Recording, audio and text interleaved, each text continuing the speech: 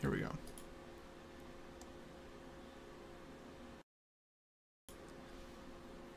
Hey, what's up, everyone? Welcome to the show. Welcome to the stream.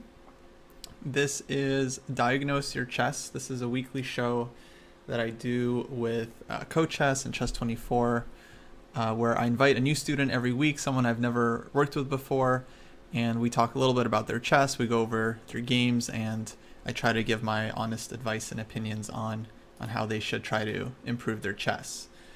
So today with me I have Gustavo. Welcome to the show. Thank you. Thank you. And Thank you for having me. real quick, maybe you could let everyone know like your age and where you're from. So I'm 16. I'm from Puerto Rico. I've been playing chess since I was little, but I only got to about 1,000 online strength. And I got back to chess about a year ago. And since then, I've been able to go to a couple of over-the-board tournaments and started taking my chess a lot more seriously than when I was younger.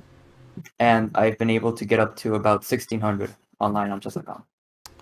Cool, cool. So nowadays, like, how are you? What kind of time control are you usually playing when you play online? So usually I'm playing 15-10. I don't really like to play Blitz a lot because I feel like it makes me play worse when I'm trying to play seriously on Rapid or Classical. Mm-hmm. And I'll usually play about a game or two per day. And I'm also playing, at least recently, I started playing 60-10 games, so 60 minutes with 10-second increment, Nice. once a week in a friendly league I created with a couple of friends of mine. Cool. So you're playing those like once a week? Nice, nice. Yes, once a week. Awesome. Yeah, it's really important to just try to play like in general longer time control games. Just spending more time thinking about the moves that you're making is always useful. And are you doing anything for like your chess training, like tactics or solving or anything like that? Yeah, so usually I'll start my day with about an hour of tactics online on chess.com.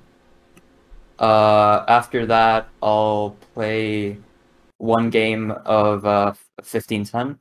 And if I see that I lost or that it was a complicated game, then I'll try to analyze it quickly without the engine, and then turn on engine analysis. Mhm. And but if it was like a straightforward game, then I'll play another one, or I'll just look at the analysis really quick and then play another one. Gotcha. After that, I try to see if I have any time in the afternoons to work on my openings, because I have a tournament, an overboard tournament at the end of the month, and I'm trying to prepare a little bit for that. So I'm working on my openings now that I have that sort of time related thing to dedicate my openings to. Right? What kind of tournament And is that going to be? Like over the weekend? yeah, weekend tournament, 90-30. Oh, nice. Open, semi-open, because there's a limit of players, but it's gonna be really cool. Cool, cool. We'll try to prep you.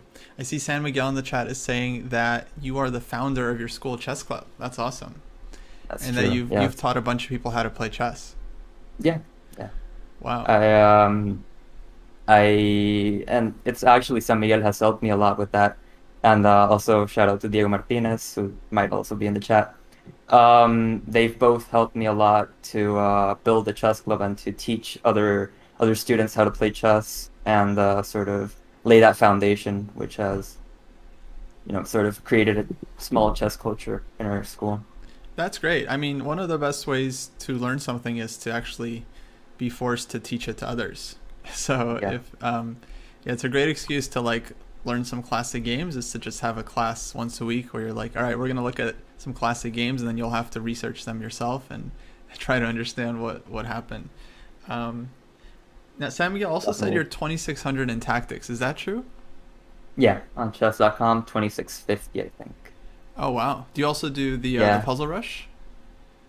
A little bit. I'm not very good at it. I think the most I've gotten is 21 on a 3-minute. Oh, okay. Yeah. So you like to like take your time then on the problems. Yes, I do. That's another thing that probably contributes to like sort of a higher tactics rating. I'm not scared of taking like 5 or 6 minutes on a tactic, or as much as it takes to try to get it right and understand the problem. Okay, that's good because you're working on your like classical chess, which is longer time control, and that's something where you're gonna have time to calculate. It's not so much about finding tactics super quickly, but rather like delving deep into the position and like actually seeing some lines. So I'm happy that you're doing that. And then beyond tactics and playing, do you do anything like reading any books or like watching videos or anything like that? Yeah. Usually my free time, like if I'm eating lunch or just sort of trying to rest a little bit between classes, I'll watch some John Bartholomew. I Mm-hmm. really like his climbing the rating ladder. Oh, Um, cool. I'll watch some Agadmator, obviously. And in terms of books, Obviously, why? Obviously, I know. I mean he is the chess personality, but in terms of chess books, I'm reading Chess Strategy for Club Players by Herman Gruden. Oh, I okay, started good book. reading it Nice. just recently, and it's a really, really good book. I've barely gotten into it, but from what I've read, I really love it. Awesome. And how often are you reading that? I just whenever I can. I don't think I've read it for at least the last week, but I got it about a month ago, and I've read about 5 chapters on it. Okay. I mean, that's a good book. That's a really good author, Herman Gruden. I like his stuff. So, I mean, it sounds like your tactics might be good. So if that's like the thing to work on, I would say like just try to read a little bit every day. Do you work like with a physical chessboard?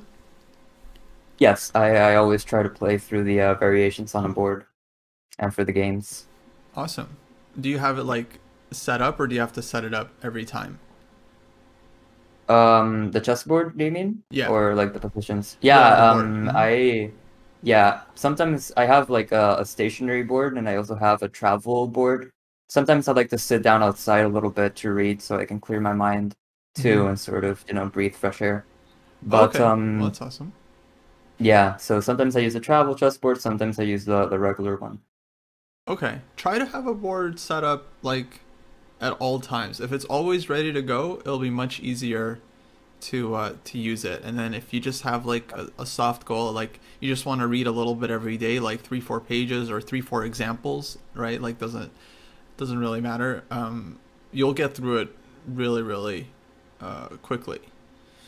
Um, but okay, so yeah. Also, I wanted to say, yeah, John Bartholomew has a great channel. He has some really instructive videos, and there's some really good stuff out there.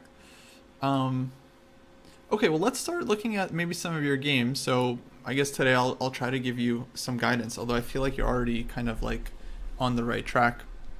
Have you played a 90-30 like classical game before?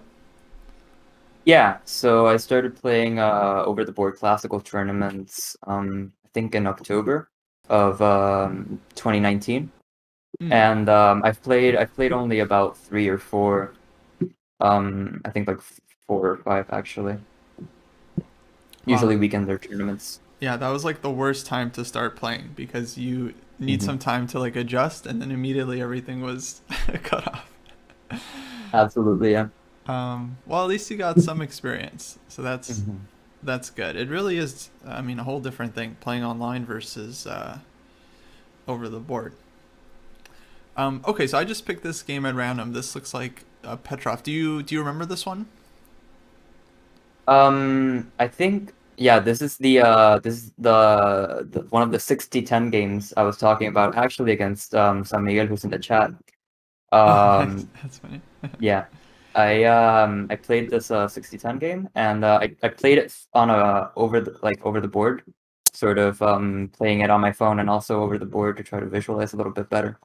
Gotcha. Okay, cool. So, yeah. So, I mean, I'm guessing you already analyzed this game a little bit.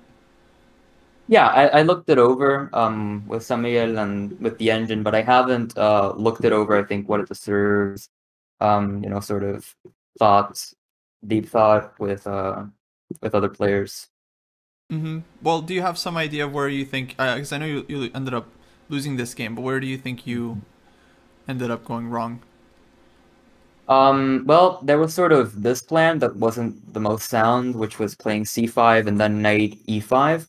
But I also hung a pawn, and I actually kind of wanted to talk about that because this was a 60-10 game, and it was a very simple blunder. Like, it was just a blunder that should have never happened, which I think is something that maybe happens a bit in my games. Oh, I see. So he plays bishop f6, you went rook e1, then just snap, snap, and takes on c5. Yeah. Yeah, sometimes, we just don't really like pay attention to our opponent's ideas. It's like very common, I'll tell you, at pretty much all levels it can happen. It's just much easier in general to spot your own tactics, just psychologically, because you're playing with white's pieces, so you're looking for your own opportunities. And then even though your opponent is making moves, we're not always like really paying attention to what they're doing. So one kind of skill that I think players often develop over time is just you learn to appreciate exactly what the opponent is threatening. And it's not too difficult to explain. Basically what happens for me is like as soon as a move is played, like bishop f6, my brain just like immediately jumps into like a tactics check, like what's their next move? Do they have a threat? And then I might see like, for example, oh, knight takes c5 might be one way to win a pawn, or like bishop takes e5. I mean, not always, I'll definitely miss stuff, but the idea is you want to kind of get into the habit of always kind of immediately checking like, oh, what are they now threatening? Basically with any move. And you want to do the reverse as well, like what are they now hinging?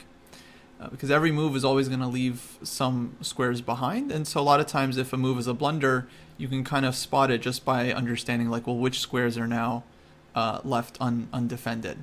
This becomes more obvious, with like pawn moves. When someone makes some random pawn move, our brain might like immediately see the square that's now kind of like undefended, and you kind of learn to do that with piece moves as well. Good. So yeah, I mean, basically it happens, and like whenever I think about me doing these things, it's because I like wasn't, I don't know, fully focused or something, like not being really careful. I think that's just like pretty typical, and what can you say, over time it gets better. Let's talk about the c5 move though, because this one I would say feels more like a strategic mistake. Yeah. And what do you think is the problem with this move? I think maybe it's a little bit too committal.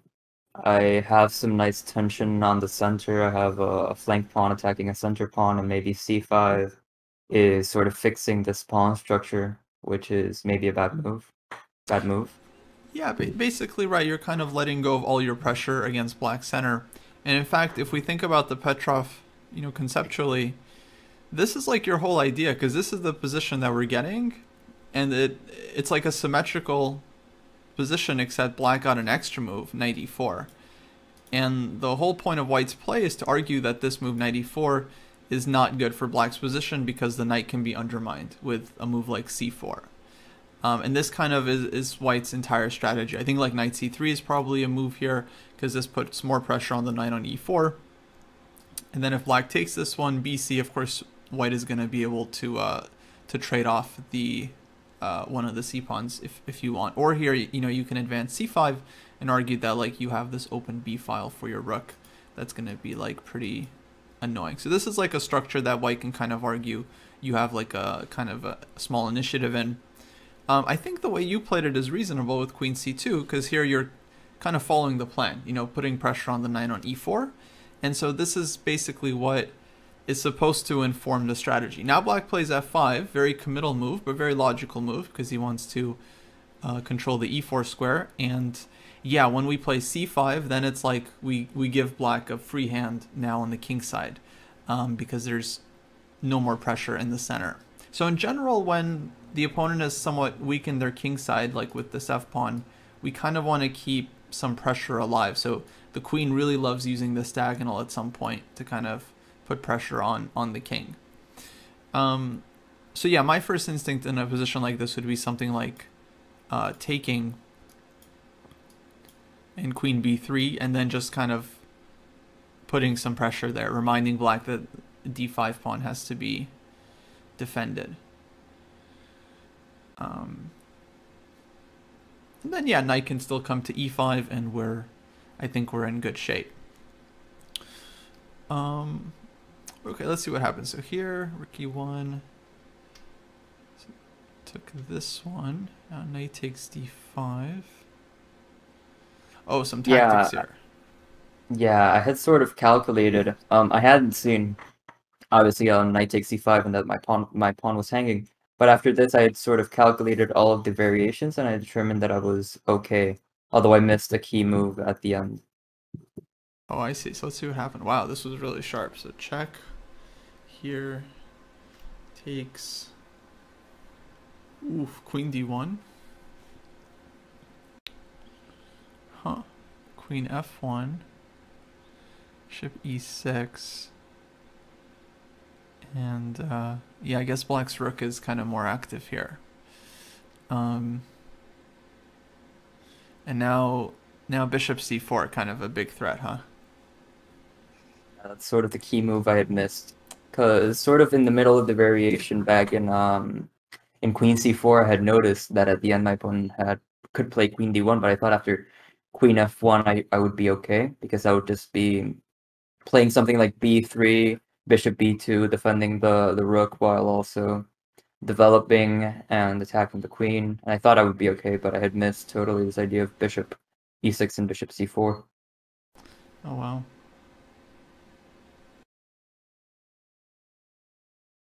Huh. Okay, I'm just wondering. And if you play bishop e6, if you play b3 here, then what happens? I believe I had considered this move alongside with the move I played in the game, which yeah was f4. I think my opponent could sort of just take, and then after something like bishop b2, play something like queen c2, and attack my bishop. Mm-hmm. And that at the end I had nothing conclusive. My knight is still hanging on a8, and now my bishop is also hanging. So I decided not to go for this line. Yeah, I guess you're losing some pawns here. Actually, I realize you can also just take the knight right away. Then on bishop b2, get this like counterattack. And yeah, it seems like black keeps the extra piece here. Wow, yeah, it turned out really sharp. So this is like mystery. Got to go back and see. Like, wow. It's a cool tactic. I mean, knight takes d5, knight on c5 is hanging. If queen takes, you have bishop c4. That's a nice point. So knight takes d3, takes. You saw the check. King h8 takes. Just missed queen d1 at the end.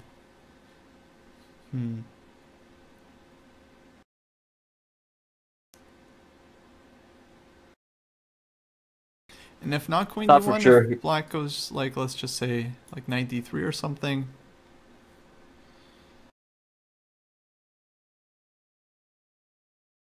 I can't see knight d3 on my board, but I'll Oh, make the move. sorry. Freeze. Yeah, here I was just thinking I could maybe develop my bishop, and taking my knight on a8 is gonna be a little bit hard because if I play my bishop, for example, let's say to d2 or something, I'm sort of, or for not to be in the way of the well, I guess my pawn on e4 is hanging. Yeah. Yeah, I'm not sure. It feels this would be pretty dangerous for white as well, just because Yeah.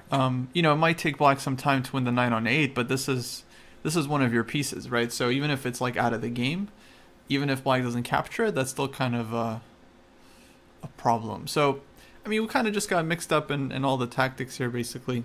It certainly happens, especially after losing a pawn. It's like at this point, what do you have to lose? The position's kind of busted, so you might as well try something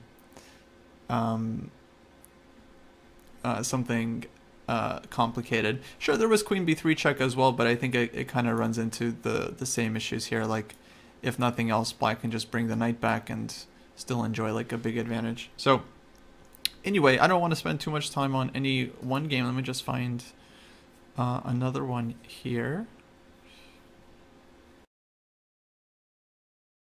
Always takes a second to load.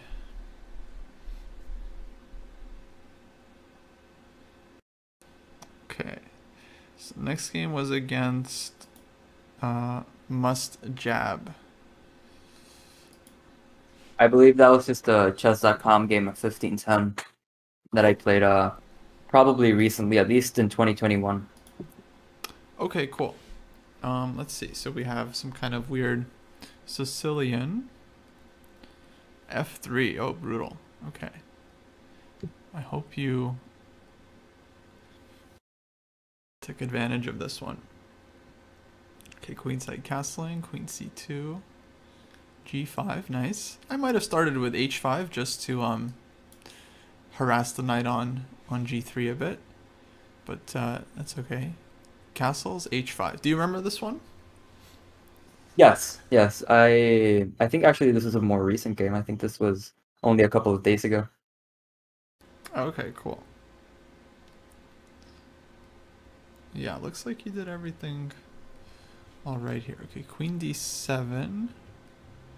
You're switching over. 4. G6.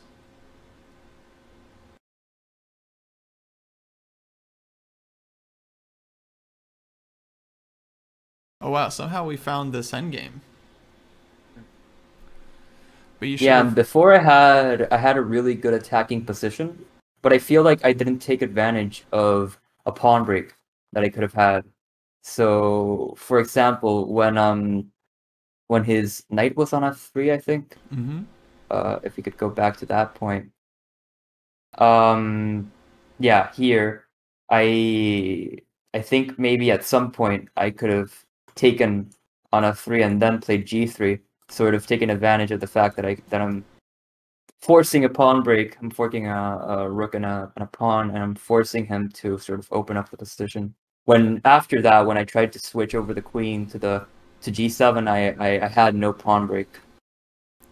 Right, yeah, because he plays he finds this move f4. Mhm. You're probably still doing well here. I mean, your position is, you just have so much space. Like, I'm sure you're doing great. Like maybe just even putting the bishop on d5 and taking advantage of the fact that white can't really go c4 because you have knight to d4. And yeah, I think you have like fantastic position chances here. Yeah, like it felt like your attack is so good. I mean, a lot of players would even just play g3 at this moment, which I think is totally reasonable. Because whenever if white can't lock it up with h3, right, because of the knight on f2, then it's almost always a good opportunity to play this move because you're forcing the file to open. And this is one of the most, let's call it one of the most useful things for an attacker, is just like open files. And then we want to play either h4, h3, or if the knight blocks on h3, then we'll have like f4, right, and bishop takes h3, and then maybe even like rook hg8 to kind of pile on the pressure. Feels like an overwhelming attack. We just have like so much space in the position. Do you remember during the game, did you have some like aversion to playing g3? Was there some reason you weren't sure about it? I think maybe I just wanted to make the position as perfect as possible. So I sort of brought in the bishop first, made sure all my pieces were active. And since I didn't see a clear continuation after g3, either after trading the bishop for the knight first or playing g3 immediately, I decided against it, and I went for sort of getting my queen more active. Because I also thought maybe my queen wasn't going to be very active on this diagonal. That's interesting. Yeah, I think you might be right, because like, yeah, you could have played g3 there. You can play g3 in this position and take with the bishop, and I would say this also looks extremely good for black, because you're kind of breaking down the blockade. You're just gonna go like h4, h3, basically no matter what, and then f4, and white won't be able to kind of hold it.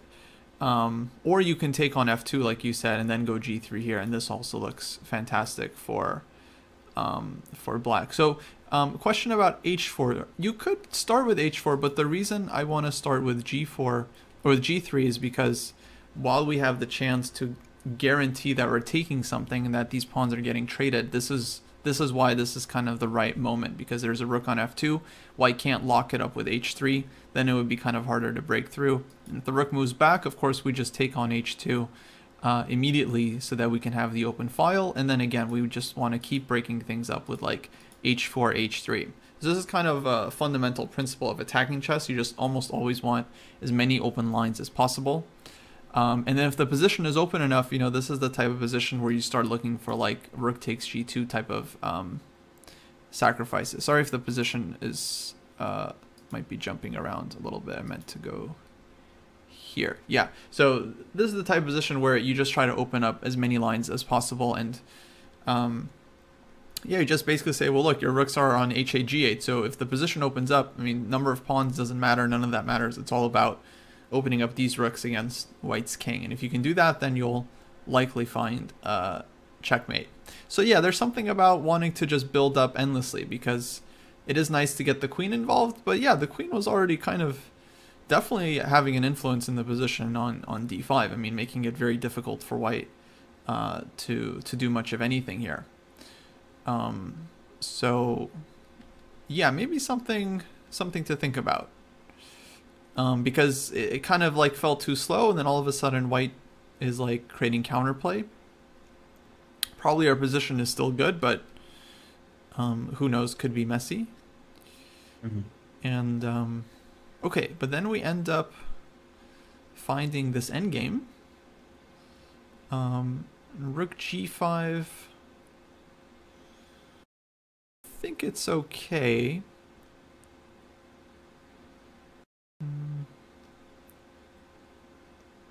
Maybe b6 was better in the position. Yeah, I mean, we definitely still want to play for activity. Like, my first thought would be just rook e8. Just give the pawn with check, and then leave white with this position, right? And now white has to figure out what to do.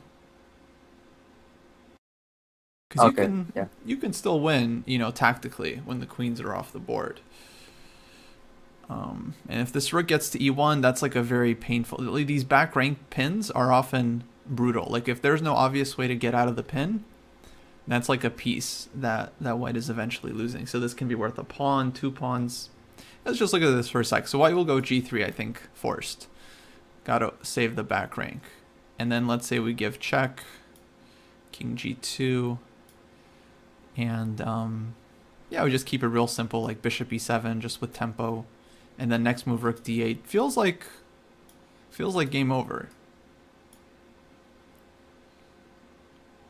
Maybe let's say rook d5, white tries.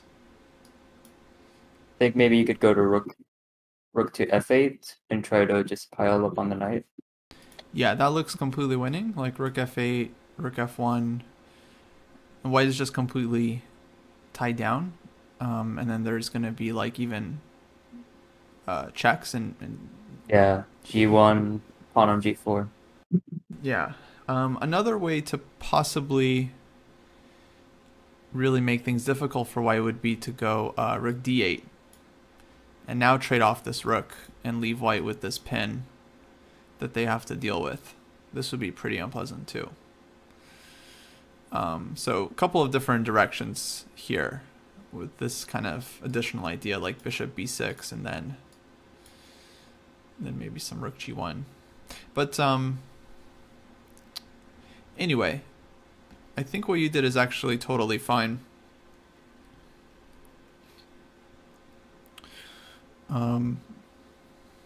Oh, actually, there was king f2 there, so the rook kind of gets kicked around a bit. So yeah, I don't know about that last line. Yeah, I like your move rook f8 better. Yeah. Yeah, king f2, rook h8, king g2, and I can never win the h2 pawn, I think. Yeah, the rook actually loses. We're not in time. We needed the bishop on this diagonal first. So yeah, this one actually doesn't quite work. But this move, rook f8, yeah, white's position looks really, really difficult.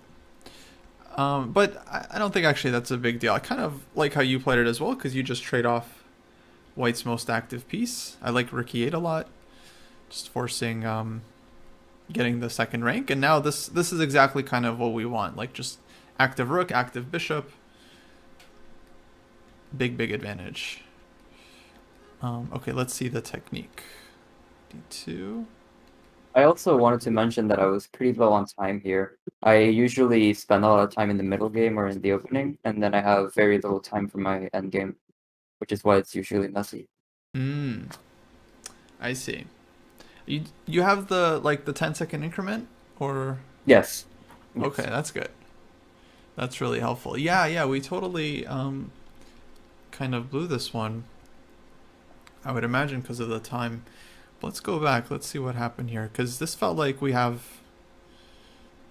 really really nice position. Um,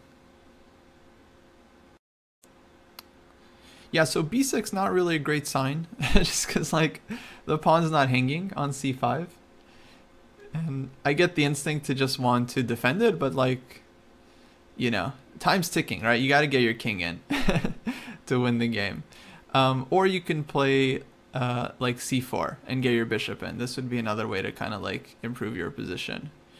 Or even b5, like b5, c4, like start pushing on the queen side. Because you have like such a huge advantage here with your rook on the 7th rank. Not just like your rook is more active, but your king is also guaranteed more active here because white's king is just cut off. So you basically have like two pieces that are dominating. Even though your king is still back on c8, the fact that it has the ability to get out is huge, and it's going to start walking in. And of course your bishop here is going to be quite good, you know, with pawns on both sides of the board, and the knight doesn't really have such like a safe square here. Knight is definitely a tricky piece in time scrambles, but objectively, yeah, like we have a lot of advantages here. So maybe it feels like we're being ultra careful. Whereas I feel like this is a position where we can kind of just walk in and win. You know, maybe this way actually would have been interesting. King b7 and then just entering on the dark squares. Yeah, I think maybe that would have been even a little bit simpler than the plan I tried to adopt, because after king d7, king e6, you have to find the way to get your king in. Meanwhile, the other way is sort of free. Right, so here, yeah, we ran into some checks. And then, okay, probably a time trouble blunder. That would be my guess here. Yes. Yeah. No, it happens. I'm sure you're still very close to winning here, like maybe rook e2 or something. Actually, your idea h4 here makes a lot of sense too, because if takes, you have bishop e5, and you create, after you take on h2, you'll have this really strong g-pawn. So this, yeah, probably was a winning idea. And then if white doesn't take, either you can take on g3, or you can push h3 and then really pose a lot of issues for white in that structure. He also played bishop e5 to try to put a lot of pressure on g3, seeing as he can't take. Yeah, exactly. Absolutely. You can just play bishop e5 next move and break through. So yeah, sometimes you need like you just need more time to find which is, well, that's what rapid is. I mean, it's definitely quicker than classical chess. If this was a classical game and you have more time, you'd have time to kind of like figure it out. So not a big deal. Okay, actually, but we ended up winning the game anyway, which is interesting, I think. Let's see, take, because white basically gets out, extra pawn.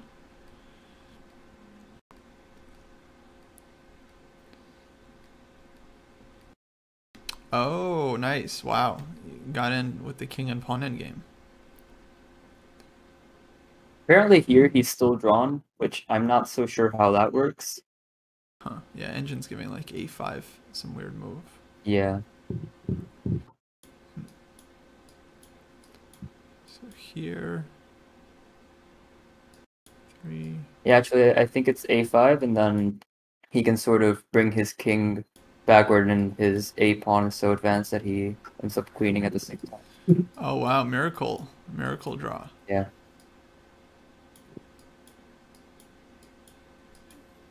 And oh, I'm sorry, king b7, king b6, here, and yeah, we draw at the same time. Wow.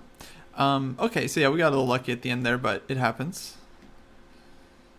King f3, totally natural move for white, and now he's like a tempo too slow on this line. Wow. He played a5 here, that's cool. Take 4, take this one. Nice. Okay, good technique at the end. All right, let's look at the next one.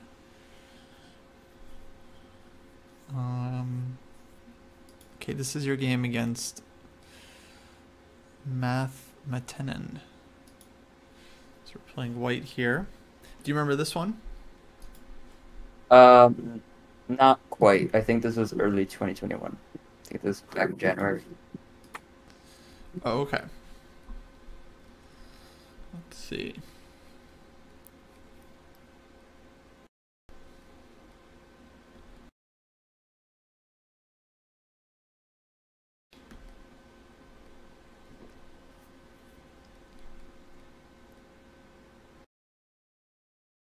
Oh, wow.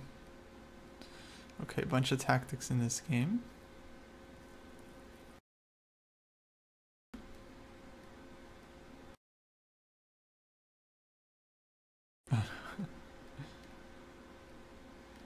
H6 and yeah, all over. Okay. Yeah. Although I don't want to talk about it too much if you don't really remember what happened. I just kind of want to see how it went. No, I mean it's fine. I remember the analysis, and I also sort of looked over the games before the class. Um, so I mean, I went F4 because I thought I had a pretty good space advantage, pretty good Yeah. development advantage, and that I could maybe go for a king side attack. Yeah, F4 is normal. But after knight to d5 and knight takes, I think maybe I'm giving him too much of an opportunity to activate his queen and sort of centralize it without me being able to um put any pressure on the queen and sort of develop with tempo, which I think maybe was a problem for me in this game. Also losing a queen, but I think in this position after rook e1, I think my position is still okay, even though I'm down a pawn, mainly because he hasn't developed his queen side, and now his queen is in the center and it's sort of subject to attack a little bit. Yeah, no, you still have some compensation here. Though in view of bishop d6, I don't know, maybe I would have preferred like bishop f2. Because you still can get the rook e1 tempo here, but also on bishop d6 you have bishop g3.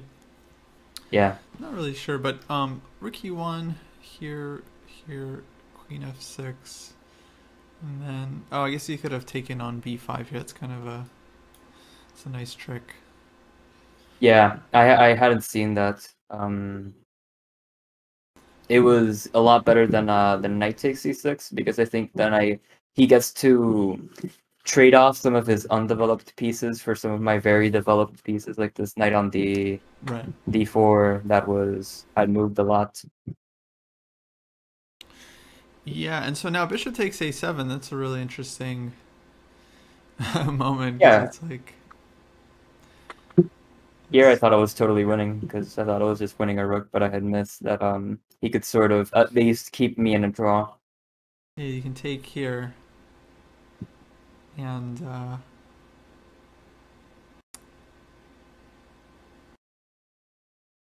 yeah, now this is one of those tough positions where you have like a million moves, and it's like hard to know what to calculate. Yeah. Um, Especially sort of in a rapid game where I'm already a bit down on the clock because I've had to calculate a lot. It's hard to determine. Right. Yeah, my first thought here was like queen f3 because it's like, so hg, queen takes c6. Okay, we kind of saw how that plays out. White's king is just ends up too weak there. Queen f3 is a nice move because it's like you don't take on b8 until black starts taking some material as well, and then you hold on to this kind of like more important light squared bishop. So I'll show you guys how the game went. It was hg, queen takes, bishop takes here, and yeah, basically like very difficult position for white. Like already bishop b7 is quite annoying. Black tried queen b6, which was also okay, and then after king f1, like this was a deadly attack. I guess you could have done something different here, like king g2, I guess. Sorry. Yeah. Yeah, because king h2 we run into queen f2, so probably king g2.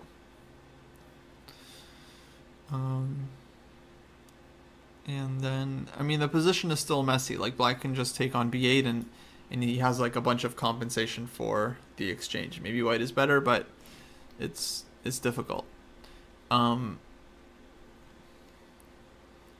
yeah, we often want to look for some kind of like stabilizing move, like a queen f3, because then maybe we get the queens off the board, and as long as black's rook on b8 is hanging, you know, we're kind of know like you're never going to be down material here. Like bishop takes e1, we can maybe take on f6 first, take on b8, one of these moves. Let's try this. Then feels like it's kind of safe for you. Yeah.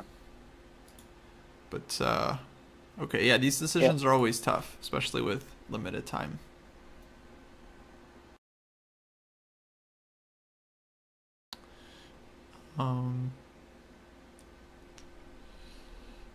Okay, yeah, you could argue also e5 maybe a little bit early, because you're left with this kind of isolated pawn.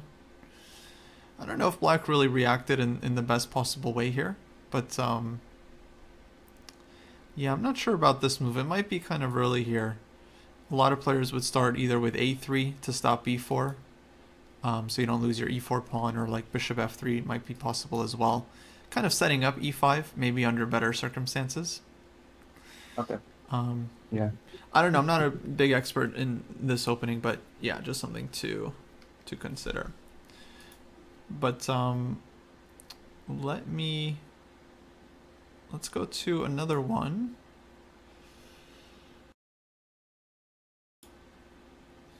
Because really this is about just getting a sense of your play, not really like having to analyze every single game to death. Okay, next one here, we're facing the French. Do you remember this one? Yeah, this was played at an online tournament, I think a couple of months ago. A local online tournament. I think the time control was 25-10 or something like that. Cool. Okay, looks like we just won a pawn here. So that was good.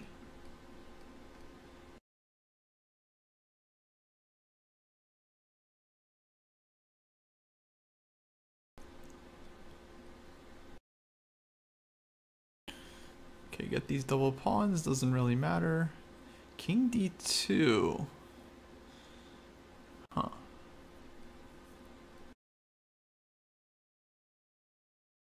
Alright, we traded off the rooks. We'll get back to this. King d2 definitely strikes me as an odd move.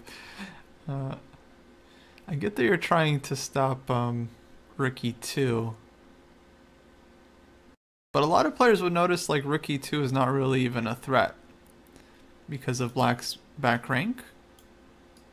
Okay, yeah. Right, because like rook e2, you can meet that with knight f4. Or knight c3, and black would have to go back. I don't know, it seems wrong to kind of get in the way of your own rook, just my feeling. So what other way do you think I should proceed in this position?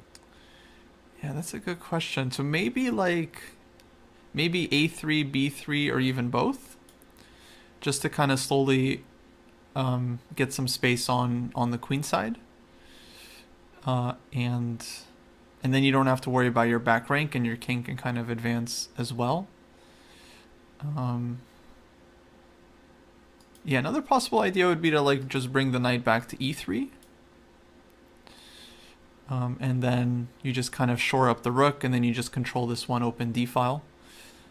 And then again, just kind of slowly advancing on the queen side, because you're basically winning this on the queen side, because you have an extra pawn here, right?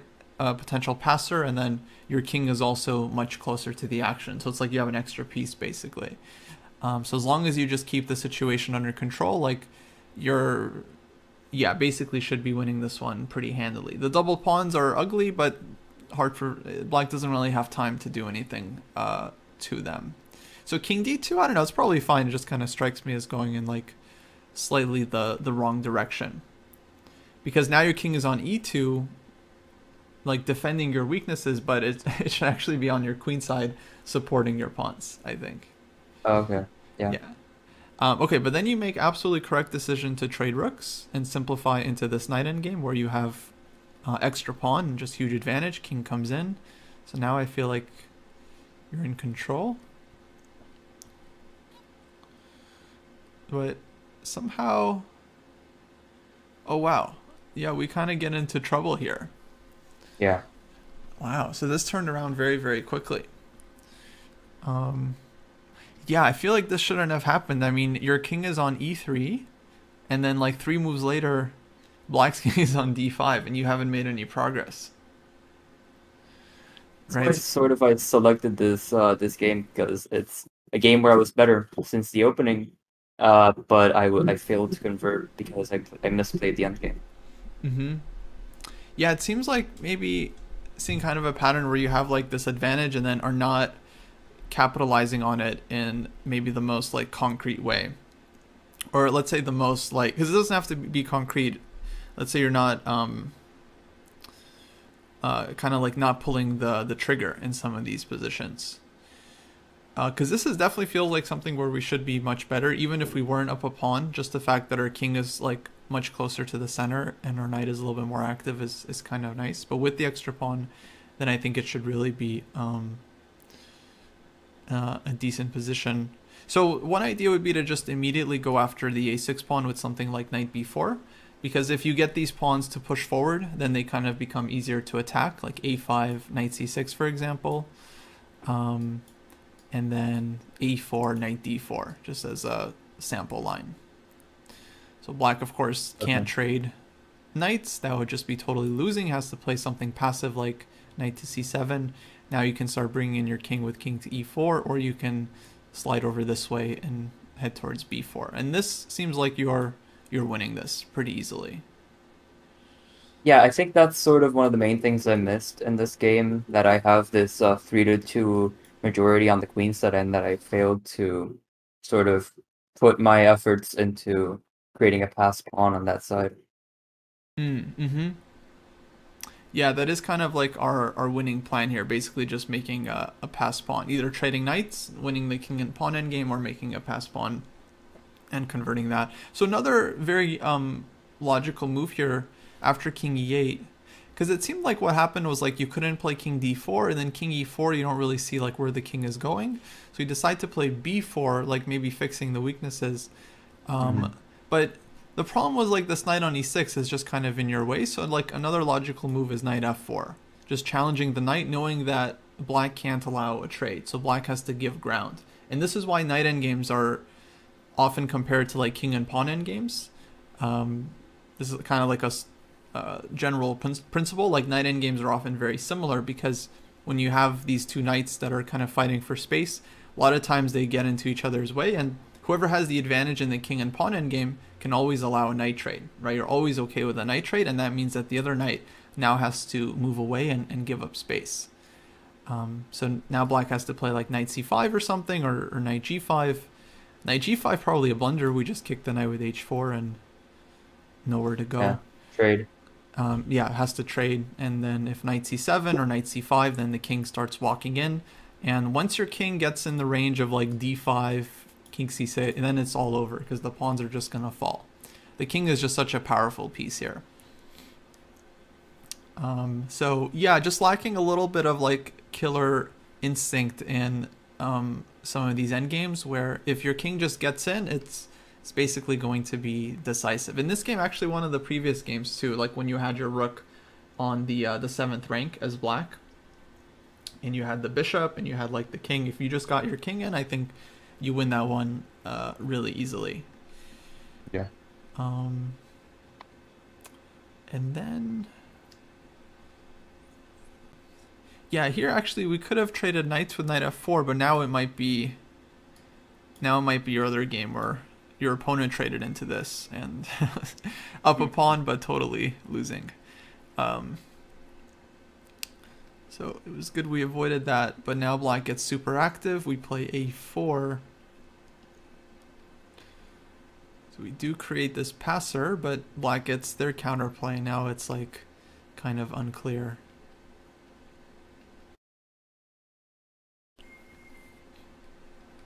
Yeah, and after that I just missed a knight fork where he would sort of get rid of one of my queenside pawns, and I'm absolutely lost here. Yeah. Yeah, knight is just stuck. Looks like his technique was good. Okay. Yeah. So basically they're just kind of not going in when we had the moment, but otherwise like a very, very well played game, I thought. So yeah, you are playing solid. Just have to work on your technique a little bit, and we'll talk about that. But let's look at some more games.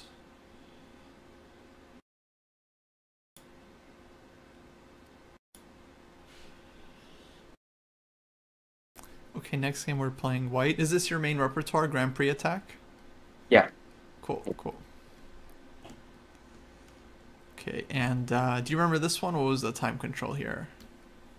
Pretty sure this is just a 15-10 game. Gotcha.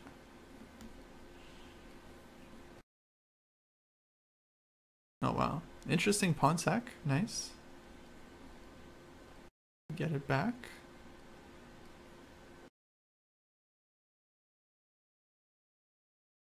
We won the piece. So yeah, good tactics here. Our queen is hanging. I guess could have taken as well, actually, just simple. Knight takes, take on e8, let's say. And because you're hitting the other rook, he has to take back. Yeah, I had failed to see this. But sort of threatening the other rook. Well, you did it, I think, is also good. Does he have a move? Oh, he has knight d6. Sorry, I missed this one. Okay, so you could have held, actually, somehow. Although, I have a feeling you would still find a way to win this game, because black is under serious pressure. So queen c8, okay, we take this one. And now we just trade everything off. Okay, g3.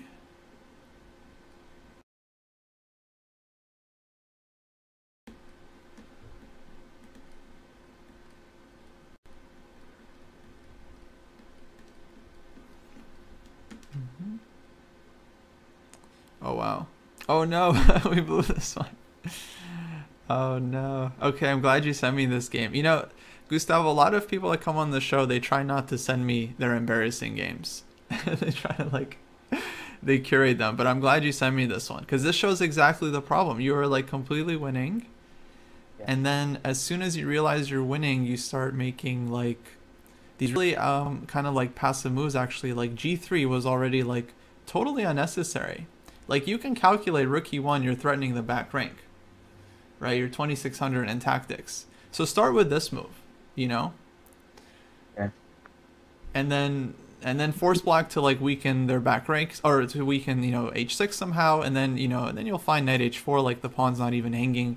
I mean, you have like a million ways of winning this position with the extra piece. So I think we're being really, really cautious. Even if you're low on time, with the 10-second increment, it should be enough to find like a reasonable move that's not like ultra passive. Because it feels like you are kind of going into like turtle mode. Like here, like with queen e2, like there's not really a whole lot black can do to you. You know, a lot of players, they just play king f2 here. And then, okay, you can see like there's no checks. If your king is next to the knight, you're always kind of safe. You'll always be able to block with the queen or something. So like with an extra piece, you have a lot of room. There's no way you get mated here. You know, there's like nothing black can really do to you. Maybe you can blunder all your pawns, but only if you're super, super careful. That's kind of how we start blundering, because then as your time ticks down, you know, you get more and more nervous. I mean, I'm speaking from experience. You know, it happens to everyone. But yeah, we got to be more decisive. And now this one is, yeah, now it just gets too tricky, and it's like, it's kind of like, it's not clear what we're playing for, because we start playing well, I think, with like knight g6 and f5, but then we go back to like passive, and then it ends up just getting super messy, and then yeah, blunder happens. I sort of fixated on this this idea that I was gonna play something like not queen d5, but just the mate in general on f8 with the queen, the knight, and the pawn. And I failed to realize that in this position, you know, just queen d5 would be a winning pawn net, king and pawn end game with the knight. Absolutely. Actually, that's a good point. I think a lot of us, when we're low on time, we kind of tunnel vision and we see one idea, one possible checkmate, and we try to set it up. But the reality is, yeah, you probably have like five, six different plans that win this position. Like, putting the knight on f4 and then playing like queen h5 check might be super strong. Or the simplest way, like you said, is just queen d5, like just trading queens. Any queen trade and you should be winning easily. Especially in a time scramble, trading queens is nice because then you can start like making very, very quick moves and you can convert those easily. So yeah, it's important to remind yourself like there's many ways you can win this one and any queen trade is good.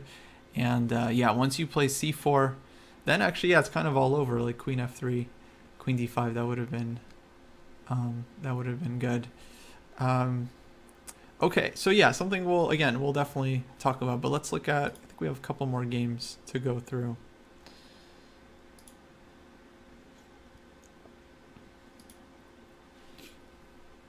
Okay, next one, you are playing white.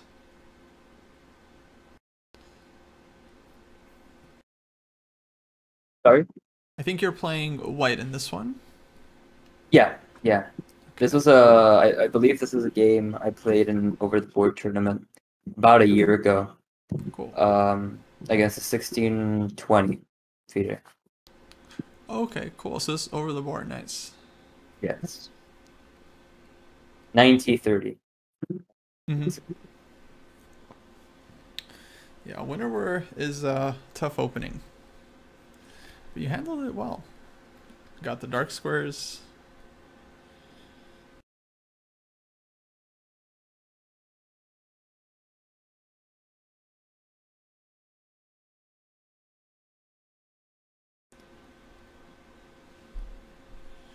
Oh, but he has some counterplay. And oh, I had check and takes. Oops. Oh wow. Wow, this game is like full of surprises. So he goes here. Probably should have just like pulled the bishop back. So he misses this one. Very nice. Take here.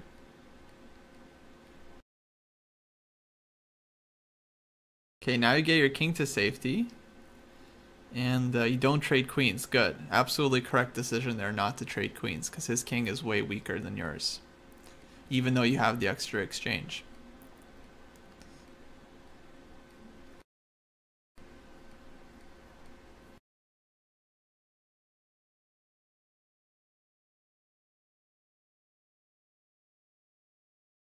Wow. Crazy game. Nice, nice. And then two queens always stop the checks. Cool. Wow, what a crazy game.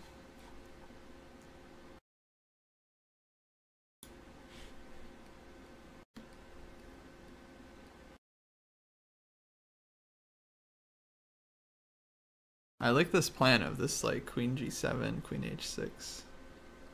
It's so fun. Yeah, I was surprised over the board that I could sort of win the exchange kind of force. But after an analysis, I realized that the exchange isn't worth that much in this position. Mainly because of my weak f2 pawn.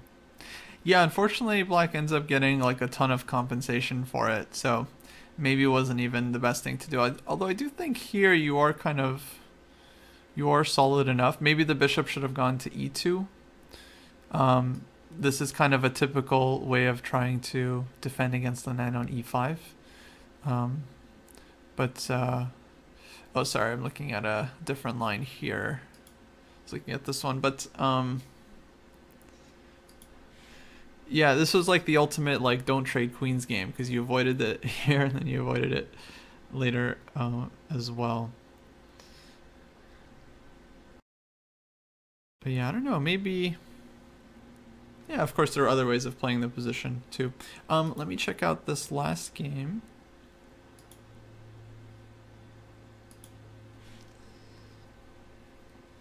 And okay, here we're playing black. Or are you a King's Indian player? I actually can't see the position on the board. It takes a little bit for it to load. Sorry. King's Indian, I think that was a game with C4, right? With the English? Yeah. Mm-hmm. Yeah. No. I usually play the Grunfeld, but I couldn't find a way to get in the Grunfeld. So I just played the King's Indian with C5, I see. which was the part of my repertoire before. Oh, okay.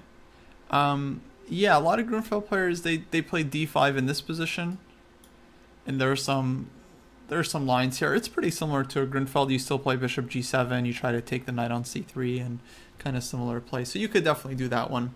But okay, there's nothing wrong with the King's Indian either. So h3, and then it actually goes into Benoni basically with d5 and e6. So e6 is a good move. How do you feel about these kinds of Benoni positions in general?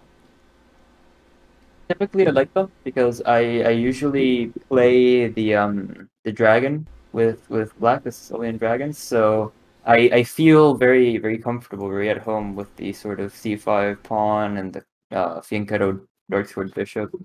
Mm, That's mainly why I used to play the c5 King's Indian, but I changed over. I see. Why did you switch? I started getting unfavorable results with the C5 King's Indian, and I sort of realized that some lines looked at master games and everything, and did not like the positions that Black got out of the opening. Okay. Um, yeah, I don't know. You're doing quite fine in this one. I mean, this endgame was, of course, endgame got super messy, but well, let's see this rook endgame.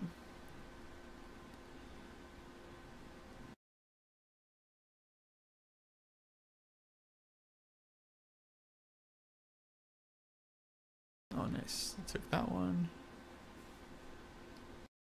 And then, oh no, you got to bring the king back.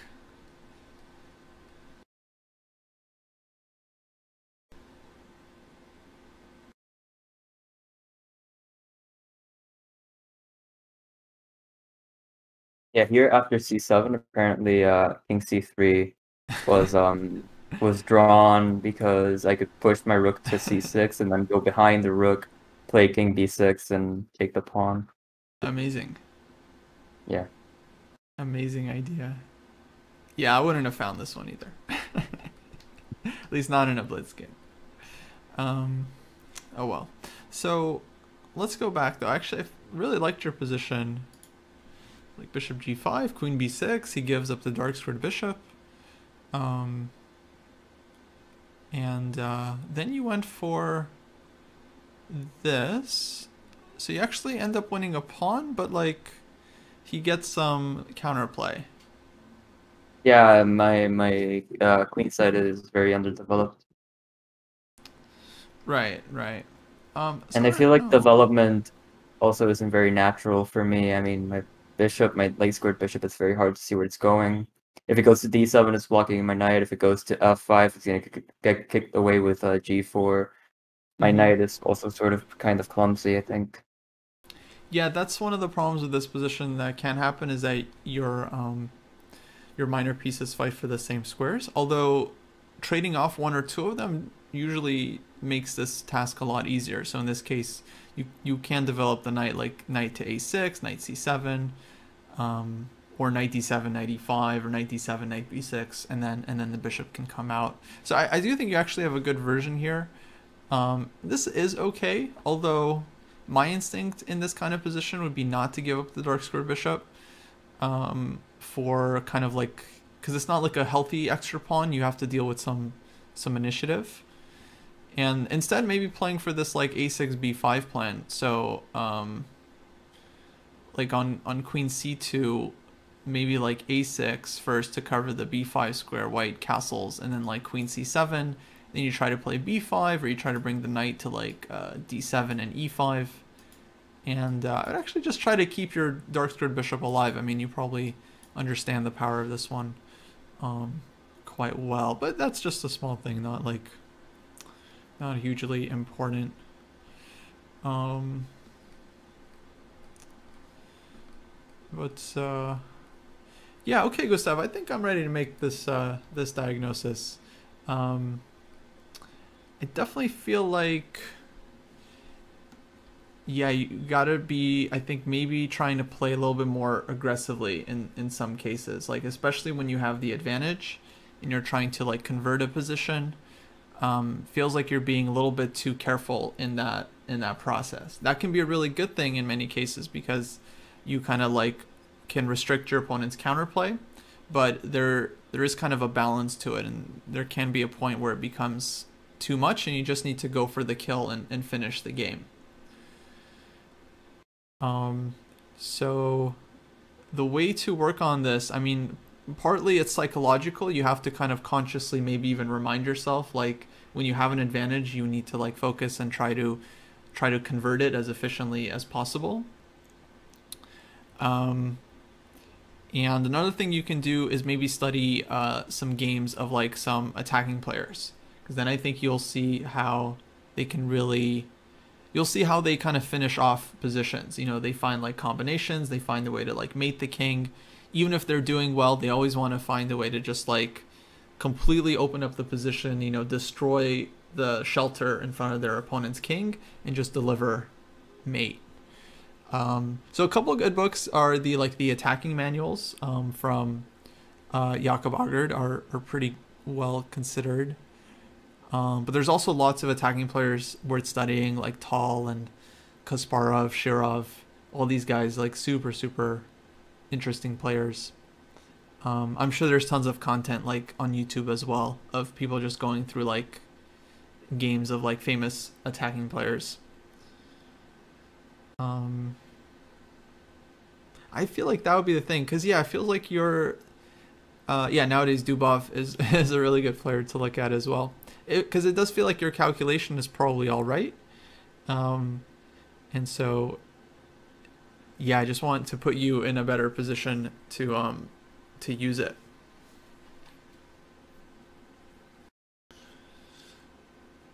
Does that kind of make sense?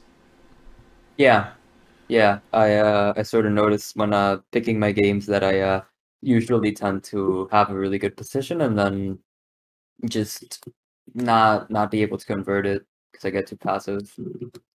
Right, right. And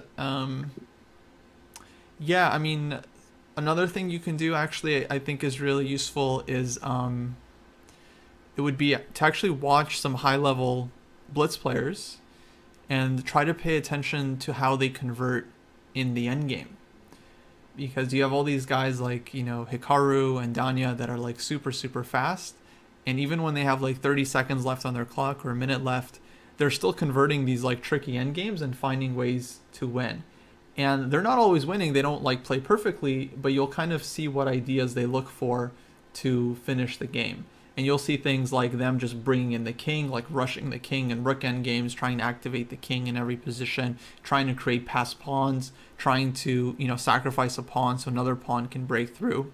So you'll definitely get some ideas in terms of technique and the conversion and how to finish off a lot of these games. You can also go on YouTube and find lots of videos of people playing Blitz, like in person, actually, like World Blitz Championship. Magnus is obviously like insanely good Blitz player. Yeah, actually, forget everyone else. Just watch Magnus play some Blitz. His technique is very, very good, and his instincts are incredible. Maybe that could be a fun project for you. Like watch some of his Blitz games and then go and analyze the end game and see like, did he play it accurately, or did his opponent, you know, miss some defense, or what happened there. I think that would give you some really good insight in how these players often, because they're not trying to just convert the end game, they're trying to convert it quickly in a lot of cases, because they of course just don't have a lot of time left on their clock, and so they don't have time to calculate something complicated. They just have to find a very practical and natural idea. Yeah, I actually kind of wanted to talk a little bit about that I think maybe might be a problem, and funnily enough, I learned it from Chess Strategy for Club Players. He says that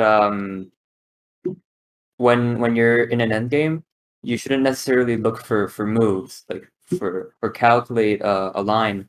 You should look for plans and Mm. sort of compare plans and try to decide which plan is best, which I think maybe could have a lot to do with with my conversion. And also, um, in terms of like blitz streams, I believe Naroditsky has a series on YouTube, Speedrun to 3000, where he sort of plays blitz games against categories from, you know, lower levels, my levels, and sort of tries to go up to 3000, which I think maybe could be helpful in that sense.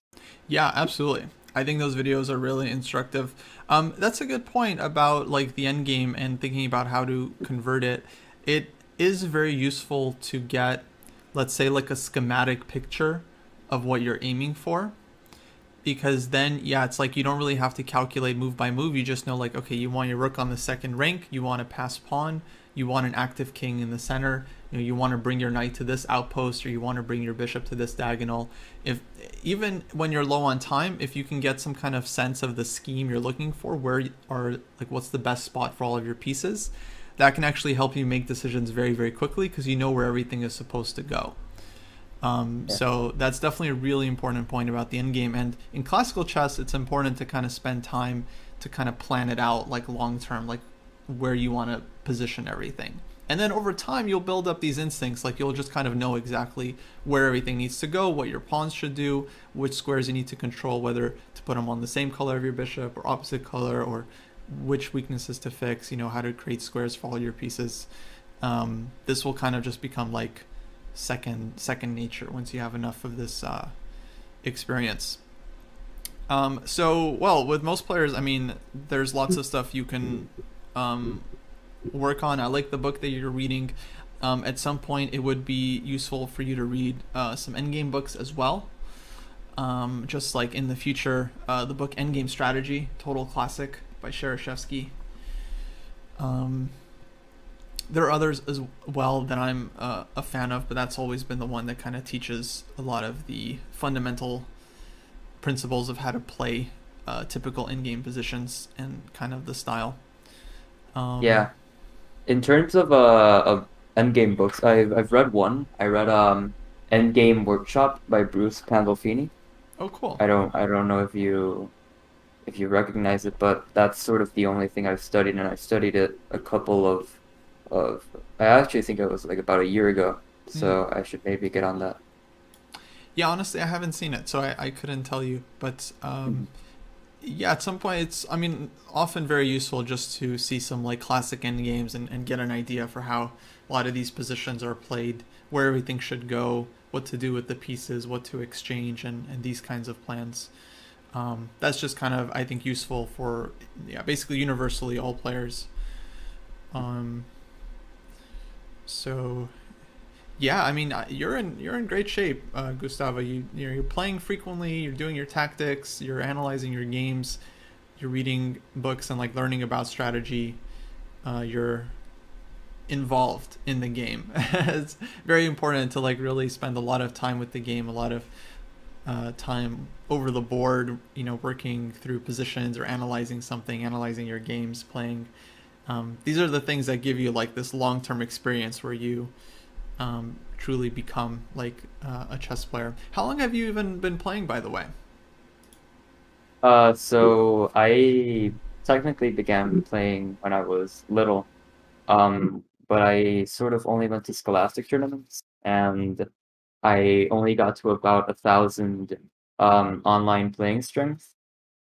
And but I took the game back up about a year ago, I think it was on October of Oh, that's right. 2019.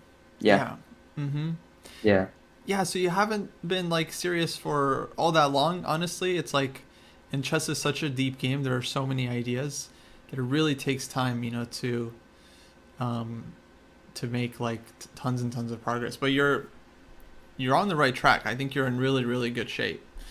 Just got to keep trucking, like keep playing, and the way it works is like you work hard for several months, and then eventually like it clicks in. It's rarely, let's say, linear, like you go up and up and up, like every week you gain some points, but rather over time everything starts to kind of settle in and click in, and all of a sudden you wake up and you're like a much stronger player than you were a few months ago.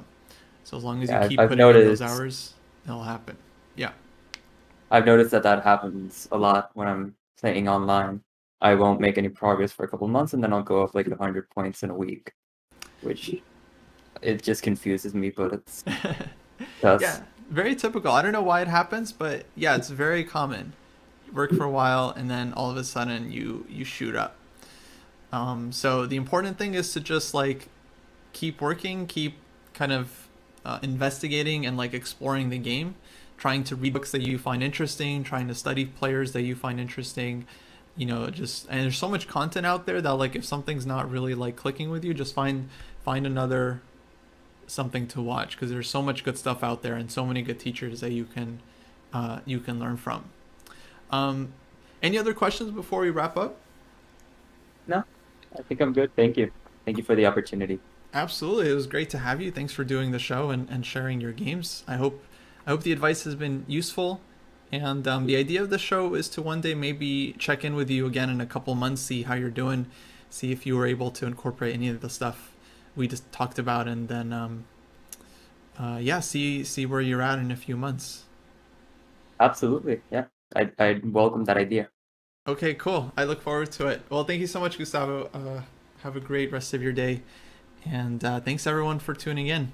This show is weekly, Thursdays, 3:30 p.m. Pacific time to 5 p.m. And yeah, we work with a new player every week, break down their games, and try to give them some tips for the future. You can catch previous episodes of this on my YouTube channel, and this one will be going up there as well. All right.